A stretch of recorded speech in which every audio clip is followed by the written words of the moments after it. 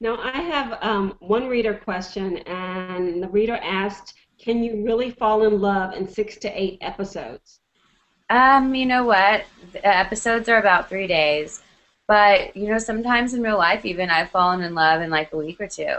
So I definitely think that you can fall in love in just like 6 to 8 episodes, which is about like 3 weeks, because you just can. I mean, it just depends. But like also when you're in these type of environments, like you're only surrounded with that one person, and that's like all you're thinking about. There's no outside distractions. So it's really like a fast way. Even with castmates, I felt like I just really got to know them really fast. Like, and I felt like really strong friendship bonds, like, closer than I have with some of my own friends at home. So it's like, I do think that bonds just form really fast in those type of environments.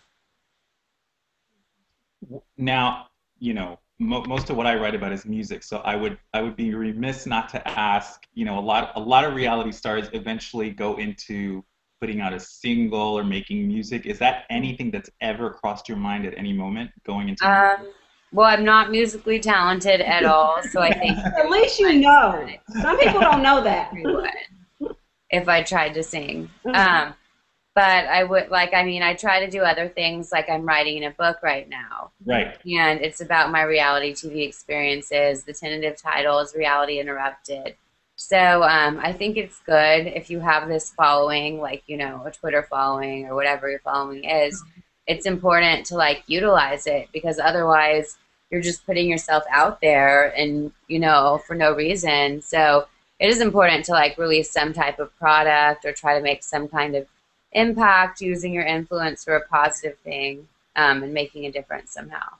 Can you tell us a little bit about the book? What we are maybe looking Well, the book is really about my journey through the reality TV world and along the way and everything that I faced, good and, some really bad things and some hardships that I had to go through based on my reality TV experiences. I had like a very challenging year after Bachelor Pad 3. It was just a really difficult time for me. Mhm. And I mean, I've had to go to therapy over it. And like, it's just been a really like I'm in a really good place right now, but I haven't always been in this good of a place. And so the book will go through like my journeys. I don't want to give away too much, but the book will talk about like my journey kind of through the reality world and how I got to where I am now and like the road bumps that I really faced along the way.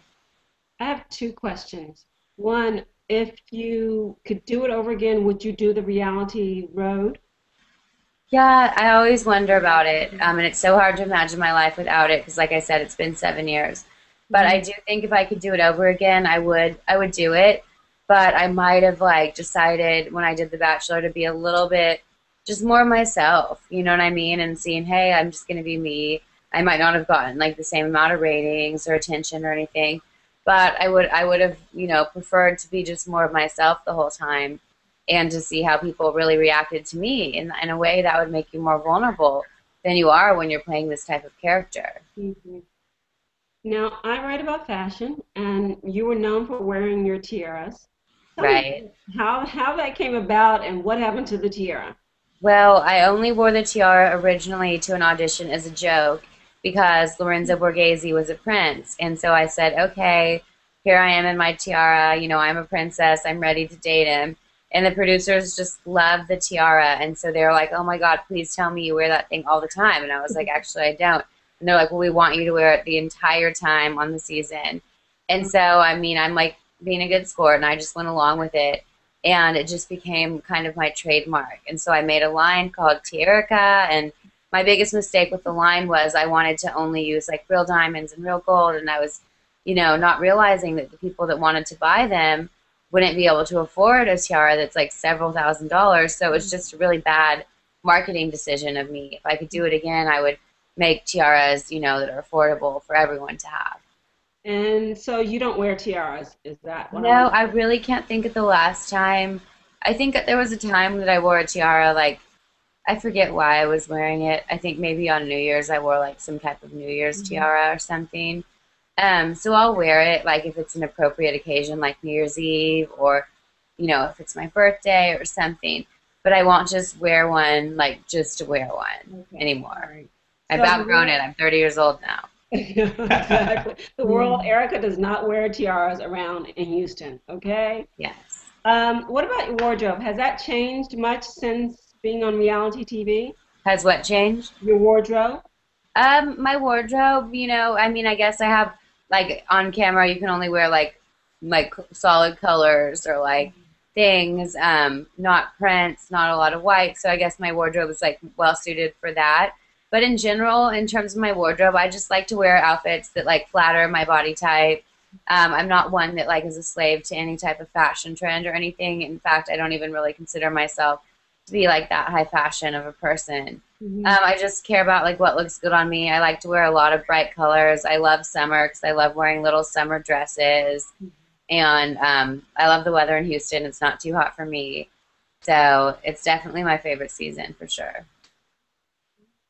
What would you say to somebody, and you touched on this a little bit when you were talking about you would be yourself the next time around if you were to do a reality show, but what would you say to someone who's looking to be on a reality show, who's trying out for a reality show, who's hoping to get on something like that? Well, if someone's auditioning, I do always say, be yourself, but be a more interesting version of yourself. So just like figure out like those things that like make you unique and funny and like eccentric and over the top and really like accentuate those characteristics and think of it like, how you're going to relate to people. Like, what's your character? Like, what's your persona? Like, how would someone stereotype you?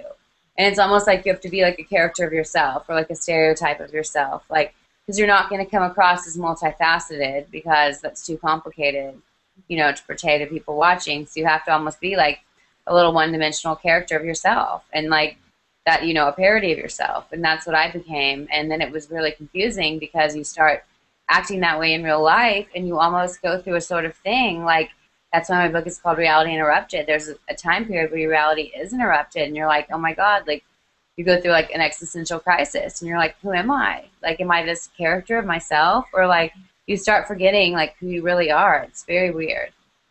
Who is Erica Rose? I think, I'm having to spend a lot of time this past year rediscovering that. But I think that I'm a really good daughter and a good sister and a really good friend. You're like Holly. And I'm fun You're like Yuri. and funny. My friend's trying to tell me things to say. Why doesn't the fan? We need to see the friend. Want to say hi? No. She doesn't want to say hi. Okay, all right. She's shy. Okay. But yeah, I'm creative and fun and smart and very deep and very spiritual and open-minded and really non-judgmental. And I think those are all things that people wouldn't necessarily know about me just from watching me on TV. Right, right. Now I have to ask you also, what type of music do you like when you crank up your car or No. your iPod? What do you listen to? My favorite is like alternative music. Like I love 94.5 The Buzz. That's my favorite station. But I'll also listen to some 96.5 and some like, pop music on like 95.7 or 104. Just anything I can like sing to, anything that has really good lyrics. I'm not a big fan of like hip hop. Recently, I've been trying to expand my horizons to more country music. Just because I live in Texas, I might as well. If you had a theme song, what would it be? My theme song. Yeah. I guess this is so cheesy. Oh my God. That But I makes guess my you- theme song is like I Will Survive because I feel like I've just survived a lot, honestly. That's great. Awesome. I think this kind of wraps it up. Yeah. Thank you, Erica Rose, for joining us, for Joey Guerra and Joy Sewing for the Why I Love Google Hangout series. And Erica, tell people where and how they can sort of keep up with you and what you're doing and the progress on your book and all that Right. good stuff.